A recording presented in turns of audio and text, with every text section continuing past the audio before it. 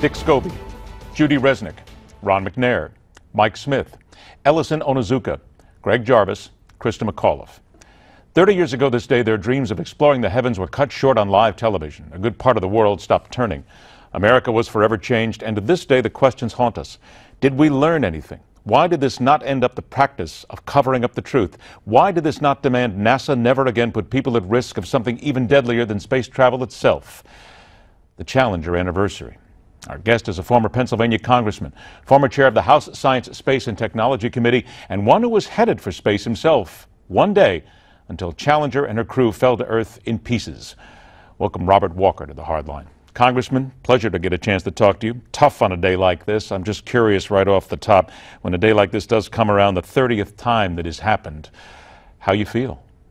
Well, it's a sad anniversary, and I knew nearly all of the people that were aboard that flight, and it was a great tragedy, particularly since so much attention had been paid to the first teacher in space. And so we had young people all over the country who were watching that shuttle take off, and to have it end in tragedy was really a very, very sad occasion.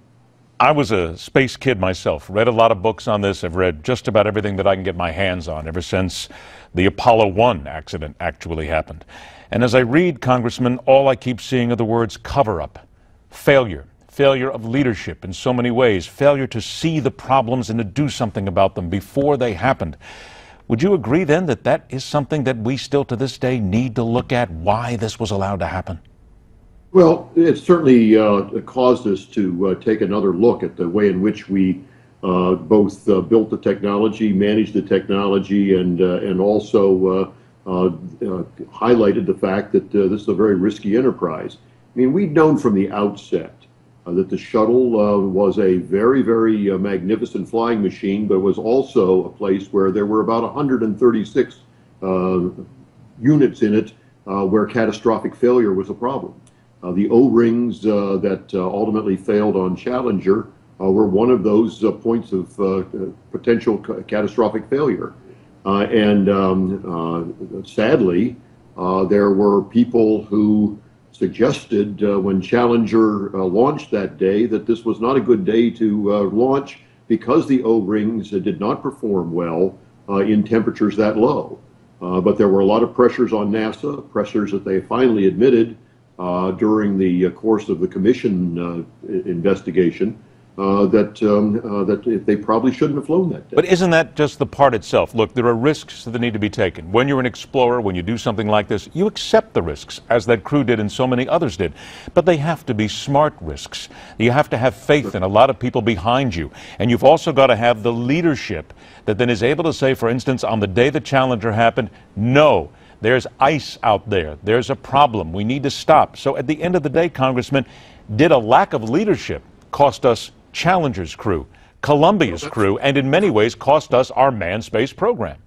That's certainly one of the conclusions that the commission came to, and that we in the Congress, who also investigated the matter, came to as well. That the leaders who should have known better decided to take what amounted to additional risks and put the crew in jeopardy.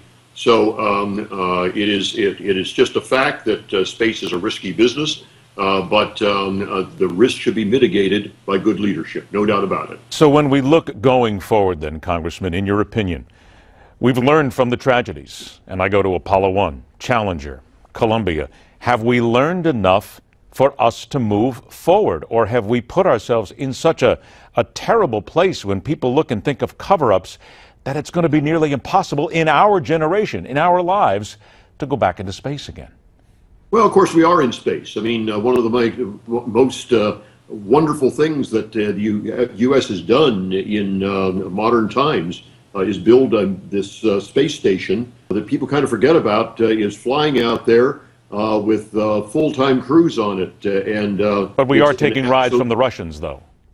We are taking rides from the Russians right now. But thanks to a different direction that we're taking the space program, and namely to allow commercial enterprise to begin to launch people into space, we're going to be back in the business of flying Americans to space on American vehicles within about a year or year and a half.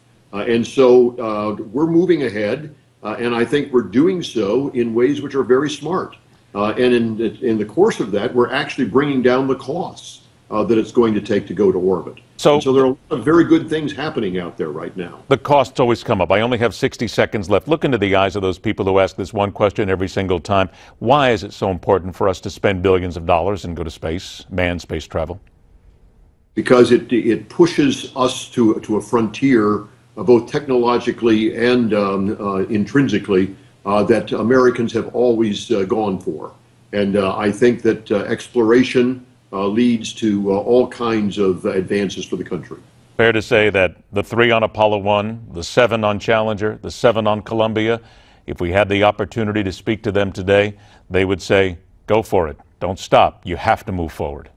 That's exactly right. All of them understood the risks, but they also understood that what they were doing was very important to the future of this country and the future of the world. And it is the future of this country that is at stake here. It is the future of the world. And quite frankly, there's a lot of good that has come out of manned space travel over the years. Not to take anything away from those who send up a lot of the satellites, a lot of the missions right now that are unmanned. But America needs to get back in space. We were a leader. We should do it. And we need that proper leadership again. Congressman Robert Walker, always a pleasure to get a chance to talk to you, my friend. Thank you so much. What do you think? Should we spend the money? Do we need to get back into space? Is it important to you as an individual and to your thought of society to get back into space? You tell us about it. Now, Challenger was not an isolated incident. To this day, we fail to honor the true heroes. It's time to step back and realize what we lost and where we need to go from here. That's my commentary and telling it like it is, next on The Hardline.